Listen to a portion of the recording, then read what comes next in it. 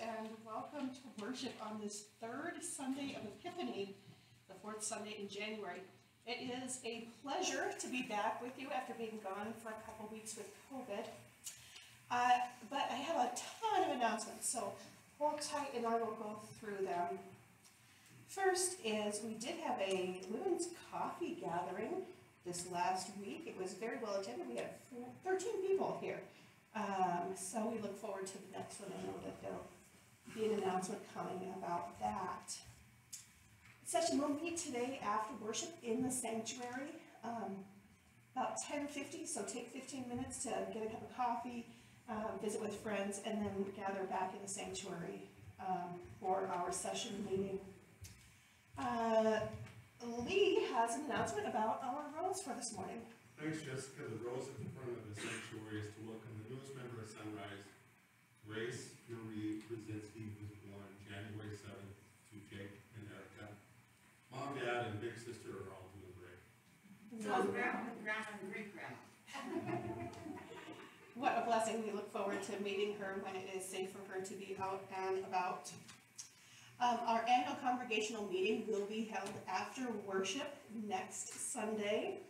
If you have an annual report that has not yet been turned in, please do so. Tomorrow, Monday, is the deadline. We are just waiting for the last of our financial reports, and then we are going to hit print. So if you have anything that you would like to have turned in or reported for the 2021 year, please get it in to Sherry by tomorrow. Thank you for all of your prayers and cards and texts and emails while we were sick at our house. We have sort of had varying experiences from Raul, who is asymptomatic, to me, who got knocked on my rear by COVID. I am about a week and a half past contagion, so I could sneeze on you or lick you and you would probably be just fine. I don't plan to do either of those things, but I am also weak as a kitten. So I appreciate all of the prayers and thoughts that you have sent our way. And speaking of, I have noticed that when I stand for long periods of time, I get really shaky. So I am going to be sitting for the hymns today, just sort of get myself back to full strength. So if it says stand and you see the pastor sitting, please ignore that. Let's see. And many of you have asked how Jessie has fared during COVID. That has been a big concern at our house. It has been a concern for the last 20 months, really.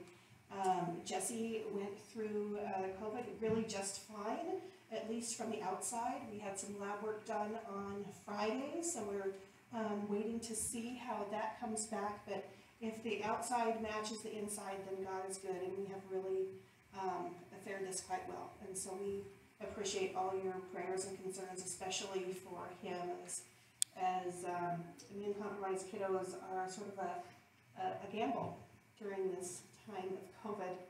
I also know that many of our families here have had COVID at the same time that I have been out.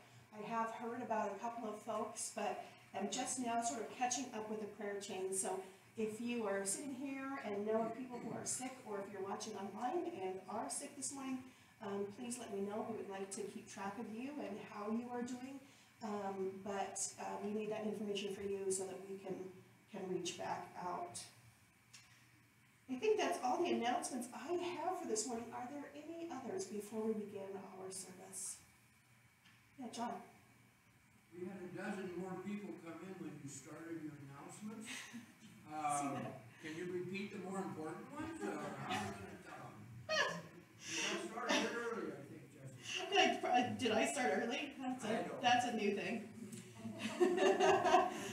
Session after church in the sanctuary, annual congregational meeting next week. Rose for Grace up here.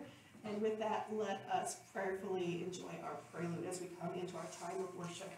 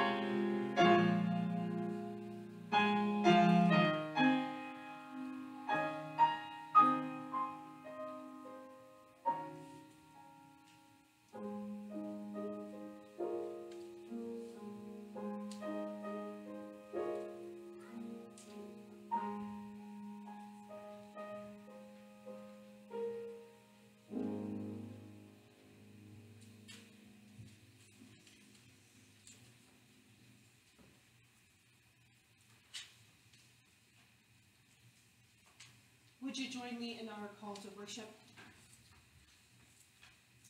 From God comes my salvation.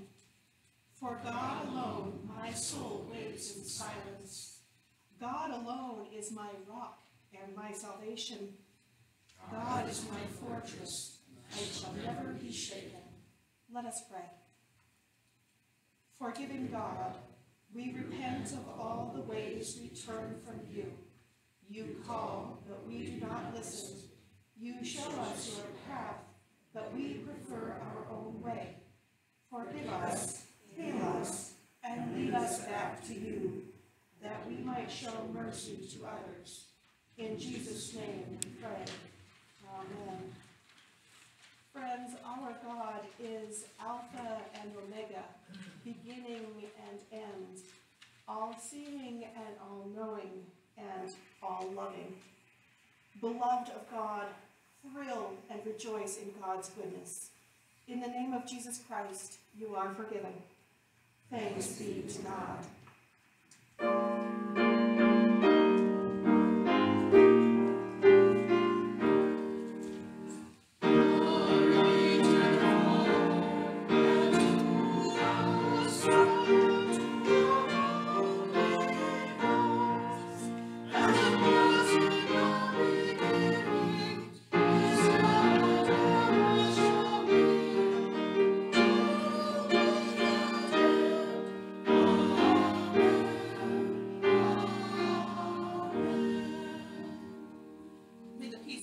Jesus Christ be with you all. Please be seated.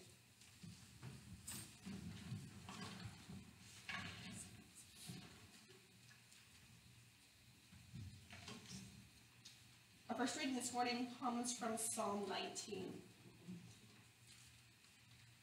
The heavens are telling the glory of God, and the firmament proclaims God's handiwork. Day to day pours forth speech, and night to night declares knowledge.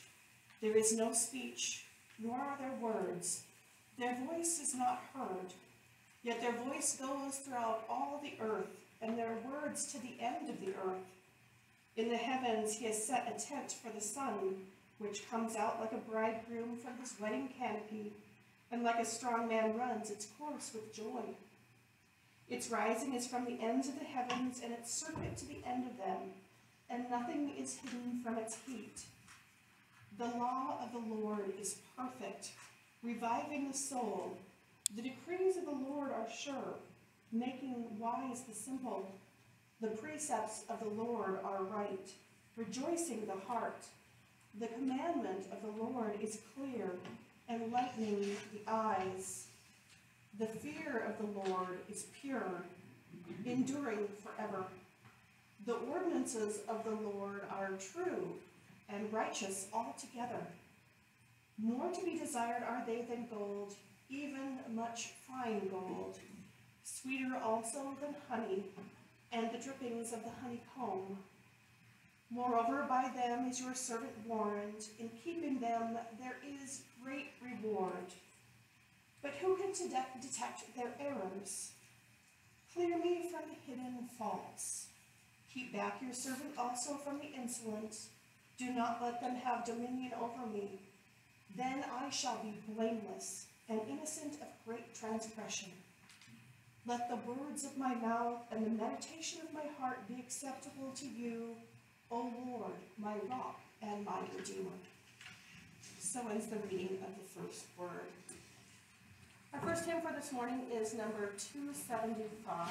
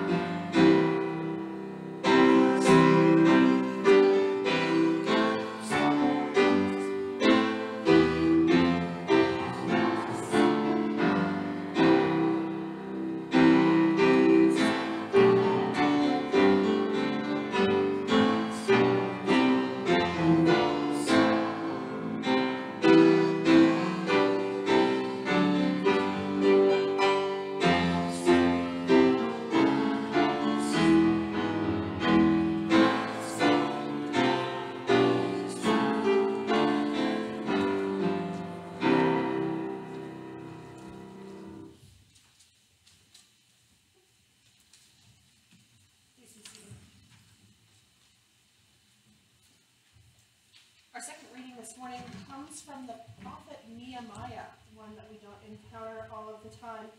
You'll notice that the verses in here sort of skip around. We have 1 through 3, 5 through 6, 8 through 10. If you look them up in the Bible while I'm reading, you don't have to, but basically it skips some really long and hard to pronounce names. This is what they that talk about the genealogy of the people who were there that day. So if you're wondering what verses are skipped out, they're skipping out the names of the crowd. That's about what we lose when we skip those. So hear these words as they come from the prophet Nehemiah.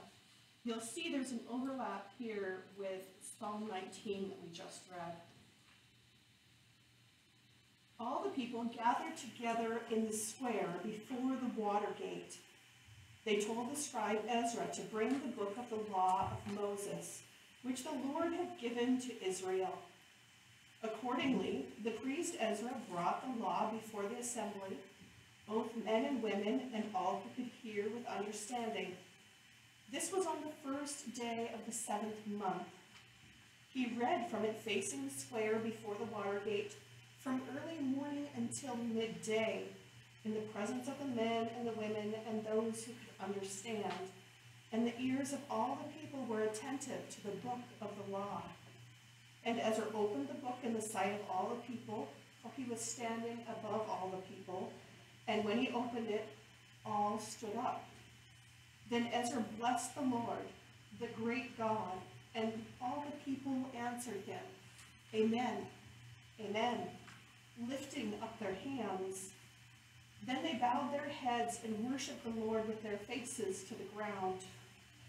So they read from the book, from the law of God, with interpretation. They gave the sense so that the people understood the reading.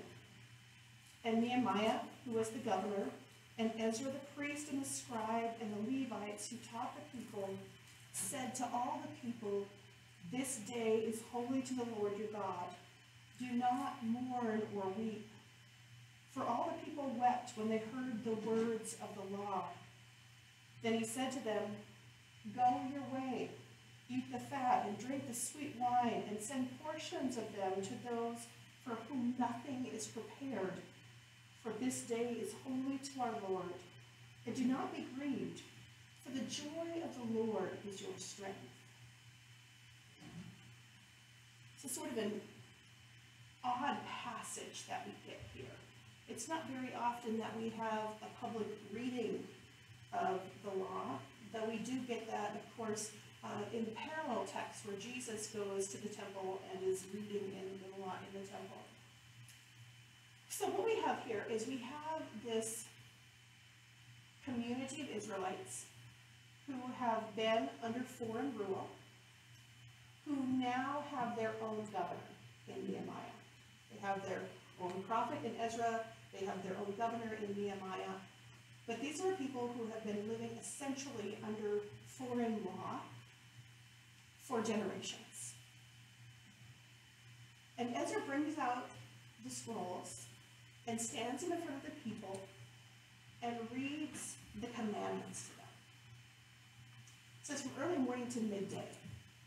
Imagine standing out in the middle of the town square, listening to someone read the Torah for 4 to 5 hours. I don't know that I would have lasted that long. But the people were intrigued. They were interested. And they were invested. Because they are at a place in which they need to rebuild the laws of their community. And what's happening here is that Ezra, through the reading of the law, is giving them a way to go forward. Computer's not giving them a way to go forward. So what happens is, these people have had these foreign laws that they have been subjected to, and the laws are not always fair. We know that human laws are sometimes great and sometimes bad, And now what the people are receiving are what they see as God's laws for the community.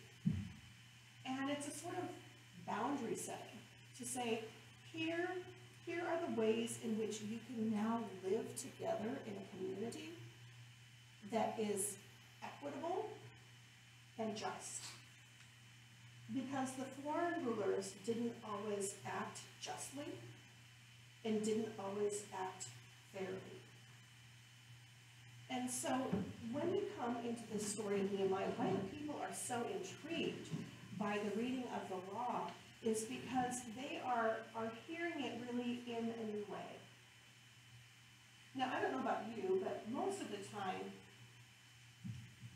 when we think about, or when I think about the commandments, we think about them being a sort of a box, right? A box in which we fit. These are our boundaries. These are the things that we have to do in order to be right with God. We are supposed to obey God on the first half of the commandments, and we're supposed to not hurt people on the second half of the commandments. And they're often seen as kind of confining or constricting, but instead, what the people in this story from Nehemiah are understanding is that rather than being confining or constricting, these laws are comforting and freeing because they're setting a community standard. So especially when we talk about like the last 5 of the laws, like when we start with the do nots, right? Do not steal, do not commit adultery, do not murder, do not lie, do not covet. You know, those are often viewed as punitive law. And when we come to Jesus, oftentimes we talk about them in punitive ways, that these are the law boundaries. But in this story in Nehemiah, these are really good things for the community. And really they're good for us too. We don't often think about them that way. But we live in a community in which we abide by these rules in order that we can have the freedom to live in community with one another. If we are always afraid that our neighbors will steal from us, then we live in a sense of paranoia. If we have neighbors who could murder us or kill us without any repercussion from the government or the community, then we never feel safe. If someone could lie about us in court at any given moment, which we know our justice system, this happens, but we have standards in which we say you can't lie in court because this is a protection for the community. So when the people in this story from Nehemiah are hearing this, they're hearing it in a way that really gives them freedom to live their lives in community together, with everyone having the same set of rules. That's why they're so intrigued. That's why they're standing there listening for 4 and 5 hours at a time, because there is this comfort and even joy in knowing that everyone is going to abide by the same rules. It becomes, instead of a law in which it's punitive, right, you get in trouble for not doing them, instead it is life-giving, that if everyone does this together, then we are better as a community. We are better as a whole. It is a move from, I wrote anarchy on the slide, but that's not quite right. But it's this move from like a dictatorship government where they are under foreign rule and they aren't able to set their own community rules, to a place in which they can say, these are the rules for our community set by our God that are going to be our standards for living.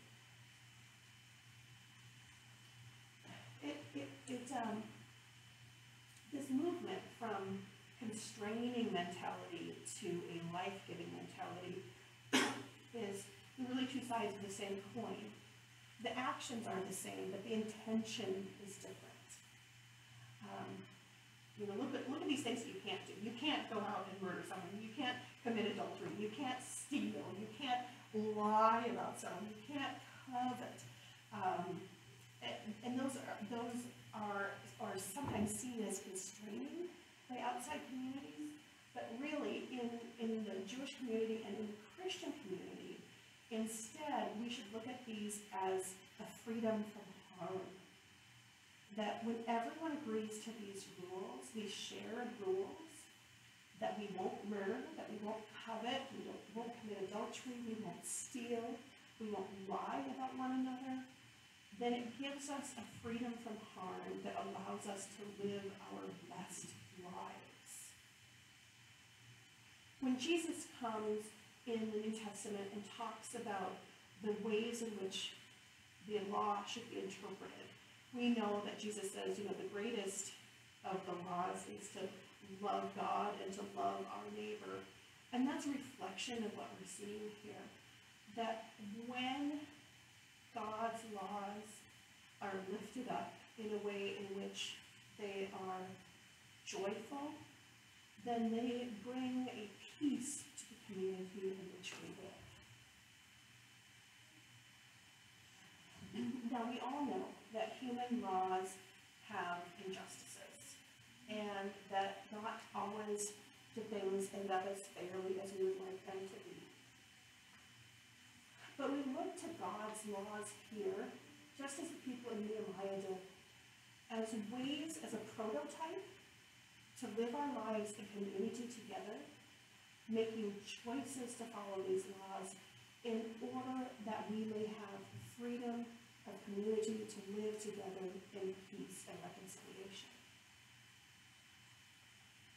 Honoring God, honoring the laws that God has set forth, upholds human life and dignity and respect, and allows us to live in joy and peace with one another. So that's the story of Nehemiah for today. Thanks be to God.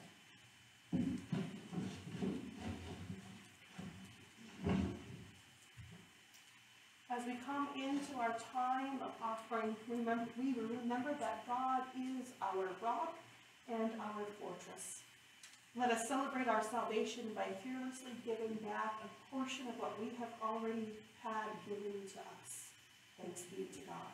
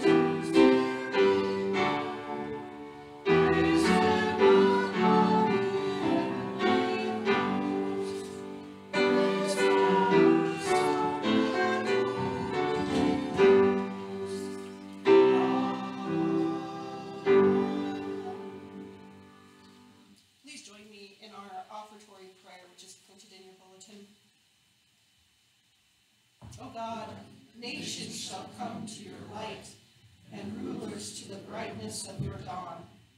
By the compelling radiance of your Spirit, draw us near, reveal your truth, and teach us faithful obedience to your holy word.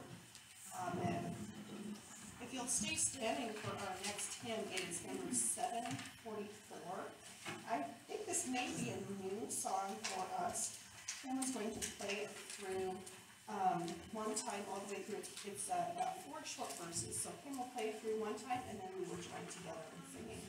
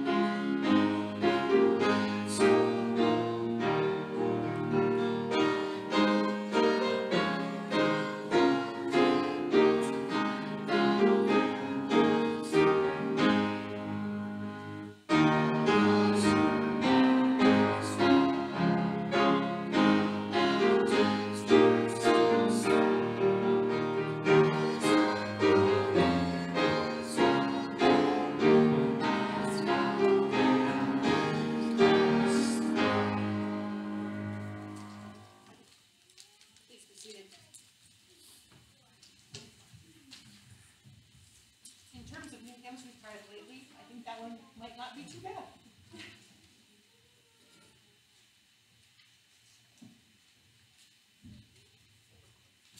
As we come into our time of prayer for this morning, what joys and concerns would you share with the community? Yeah. Prayers for Teresa Hawkinson for comfort as she deals with metastasized. Marsha? Prayers for a friend and former colleague whose mother passed away in his death. I should have repeated that. Leanna asked for prayers for her friend Teresa, whose cancer has metastasized, prayers of comfort for her. Marcia asked for prayers for her friend Beth upon the death of her mother. Enjoy it having you back. Thank you. I hope that I have a joy to be back. We'll see. Thank you. And I deeply appreciate the prayers that you sent from Dixie.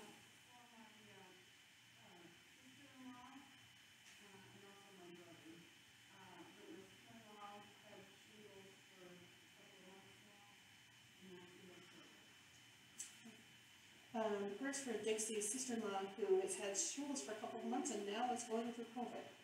So it sounds like a long, long time. Yes, for baby Grace. Or Woody's brother who lost his life this week. Thanks, I hear that. For the death of Woody's brother's wife this week.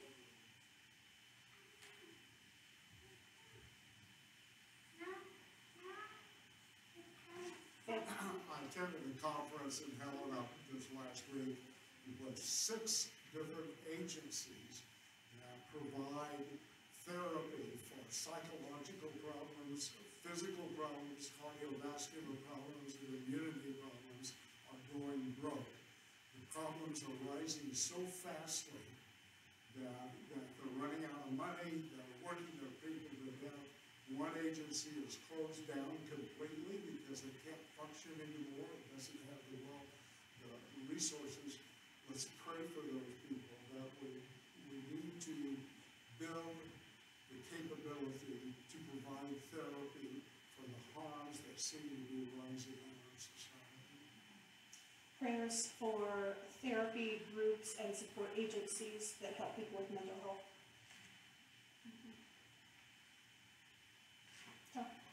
General prayers of love for our community, our church, and understanding. Prayers of love for our church and our community. Thank you, John. Richard. Thanks be to God that we all can be here in His presence, all of His Son, and Holy Spirit. Thank you, Richard. Indeed, thanks be to God that we are able to gather together as a community. Seeing no others, would you join me in the responsive prayer which is printed in our bulletin?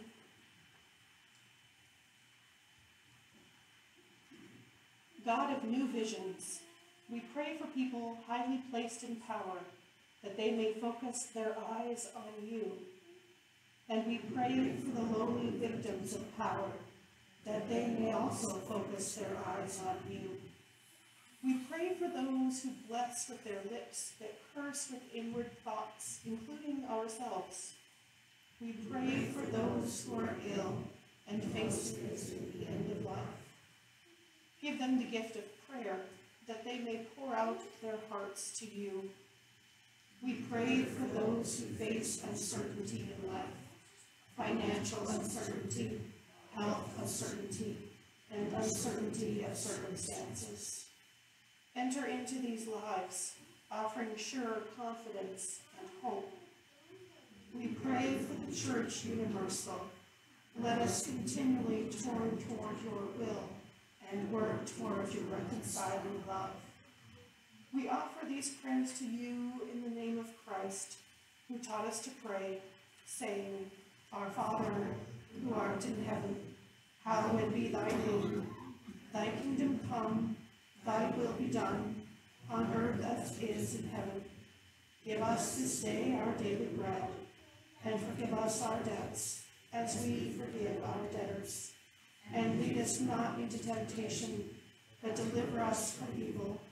For thine is the kingdom, and the power, and the glory forever. Amen. Friends, let us rise and join our voices together in our closing hymn.